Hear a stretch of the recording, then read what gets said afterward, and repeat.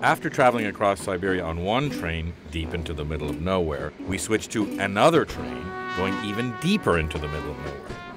And finally, after 2.5 very drunken days on the train, we arrived in Tynda, where the North Korean administrative camp was.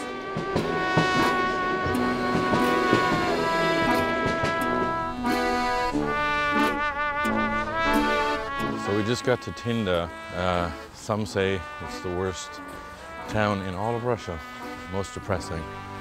We're actually going to try to go to the office that runs all the North Koreans in the region and see if we can ask them some questions.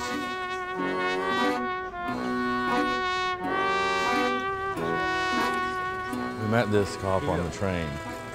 He seemed like a nice guy. He got the thugs away from us when things got a bit junky. And so he's offered to help us, which is good. Because when we went to the hotel to check in, we didn't check in. Why? Because the FSB, who used to be the KGB, are asking about us, saying, let us know when they check in. So the lady said, I'll let them know, but I'm letting you know that I'm letting them know. So we're like, okay, we won't be staying there. So we stayed in an apartment where the water smelled like gasoline, and now we have a cop that we're going to bring with us so we seem more official when we go meet the North Koreans.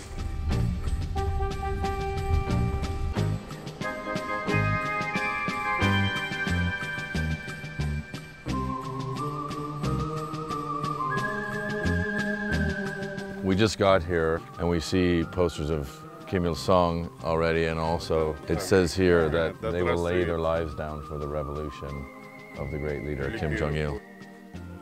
What are we waiting for, by the way? For one of the bosses of the camp. Look, he's got like a Kim Il-sung pin and everything.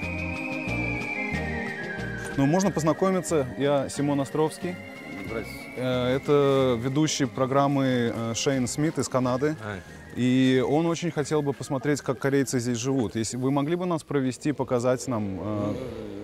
Смысл будет? Да, потому что для нас это очень, ну, как бы необычно. Мы никогда такого в России не видели, поэтому хотели посмотреть. Мы даже в здание заходить не будем, просто пройтись, покажите нам, как вы живете, расскажите, что вот у нас тут народ живет, вот здесь мы пилим лес, например, вот здесь... Пилим. Мы здесь этим не занимаемся. Начинаем объяснять, но все равно долгая история, начиная с этого, ну, как бы начинаем, ну, это...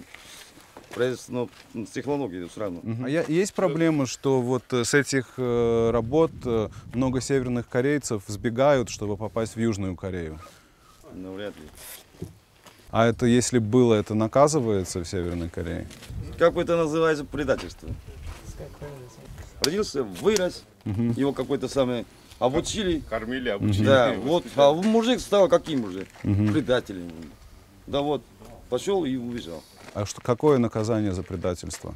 Это я как особо не скажу, как бы я этим не занимаюсь. Короче, насколько я могу объяснить, какой-то ваш какой-то вест, как можно сказать, не принимается. So the North Koreans don't want us to go into the North Korean camp. They don't want us to go into the North Korean camp. That's very surprising.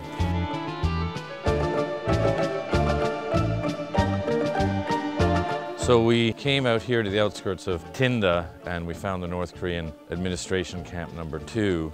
Surprise, surprise, they won't let us in, but we're going to go deeper into the interior to find the actual work camps and see if we can talk to some of the dudes.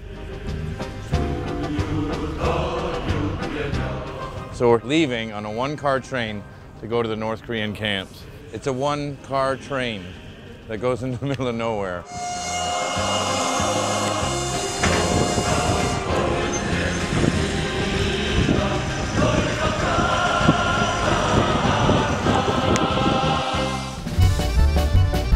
So this is our chief of police, and he's breaking into the North Korean camp.